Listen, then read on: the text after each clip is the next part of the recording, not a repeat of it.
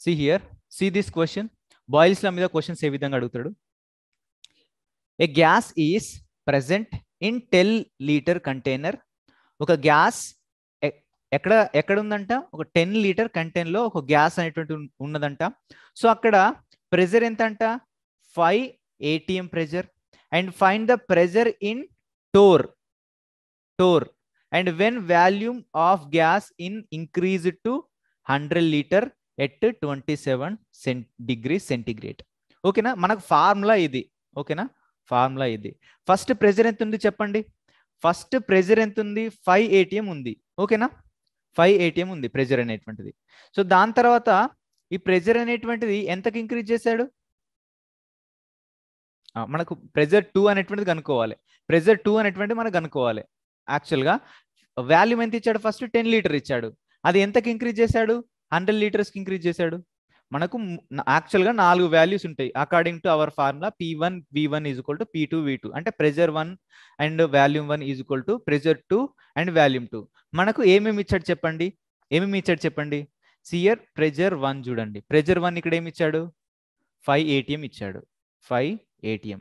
Question అర్థం చేసుకోవడమే very important. First question అర్థం చేసుకోండి సార్ ప్లీజ్. ఇప్పుడు కొంచెం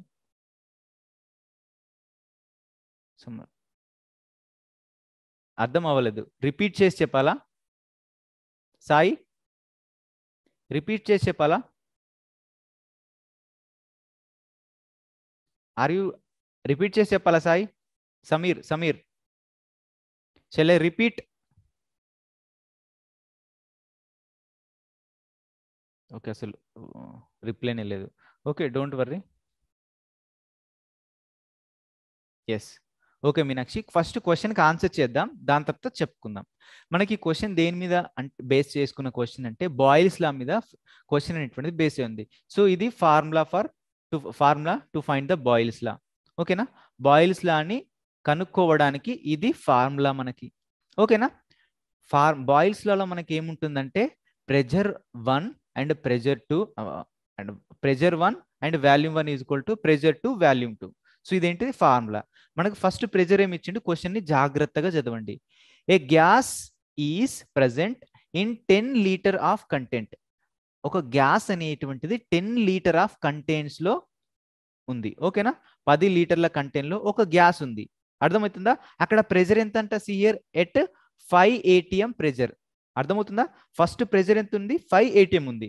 find the pressure in torr when volume of gas increase to 100 litre. First 10 లీటర్లో ఒక కంటైనర్లో 10 లీటర్ల గ్యాస్ ఉంది. ఆ 10 లీటర్ల గ్యాస్ని, అర్థమవుతుందా, నేను 100 లీటర్ల గ్యాస్కి మార్చేశాను. సి హియర్, ఇది ఒక కంటైనర్ బేటా, ఇందులో 10 లీటర్ల గ్యాస్ ఉంది. దీన్ని నేను 100 లీటర్ గ్యాస్కి నేను ఇంక్రీజ్ చేశాను. ఓకేనా, దీని వాల్యూమ్ని ఇంక్రీజ్ చేశాను. వాల్యూమ్ ఫస్ట్ దీనిలో 10 లీటర్ ఉంది, దీన్ని 100 లీటర్కి చేశాను. 10 లీటర్ ఉన్నప్పుడు దాని ప్రెజర్ ఎంత చెప్పండి, 5 atm. అండ్ 100 లీటర్స్కి వెళ్ళిన తర్వాత దాని ప్రెజర్ ఎంత అని అడుగుతున్నాడు. 100 లీటర్స్కి వెళ్ళిన తర్వాత దాని ప్రెజర్ ఎంత అడుగుతున్నాడు. సో మనకు ప్రెజర్ 1 అనేటువంటిది తెలుసు, P1 అనేది తెలుసు, P2 ఏంటో కనుక్కోవాలి. సో ఇలా క్వశ్చన్ని అనలైజ్ చేసుకోవాలి. ఇదే పెద్ద టాస్క్ ప్రతి ఒక్కరి దగ్గర. తెలుగు మీడియం వాళ్ళకైతే ఇంకా చాలా కష్టం, ఇంగ్లీష్ రాని వాళ్ళకైతే ఇంకా కష్టం. ఓకేనా, ఫస్ట్ క్వశ్చన్ అర్థం చేసుకోండి. క్వశ్చన్లో ఏమి ఇచ్చిండు, ఇటో డబ్బు ఇచ్చిండు. ఈ డబ్బాలో 10 లీటర్ల, అర్థమవుతుందా, గ్యాస్ ఉంచిండు.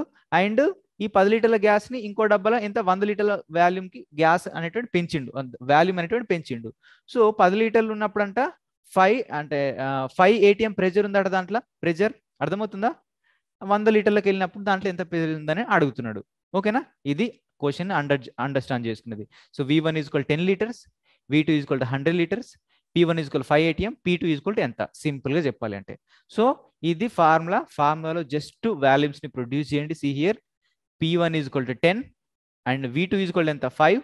కానీ 5 atms కదా. Okay, and P2 is equal ఎంత, మనకు తెలీదు, అదే కనుక్కోవాలి. అండ్ V2 ఈజ్ ఈక్వల్ ఎంత, 100 లీటర్స్. ఓకే, మన P2ని కనుక్కోవాలి కాబట్టి P2ని ఈజ్ ఈక్వల్ ఇటువైపు తీసుకురండి. ఓకేనా, సో నెక్స్ట్ వీటిని ఇటు సైడ్ తీసుకురండి. 15 ఎంత, 50. 10 5 50.